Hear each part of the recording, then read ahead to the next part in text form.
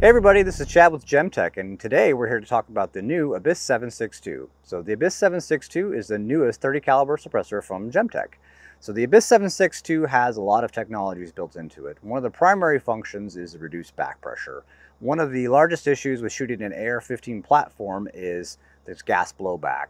When the round passes through the barrel and passes through the suppressor, it gets a lot of that gas that goes back into the action and into the face of the shooter. The Abyss 7.62 has technology built into the baffles and into the tube itself to allow those gases to pass forward so that they go out the end of the muzzle instead of back at the shooter. For more information, please visit our website at gemtech.com.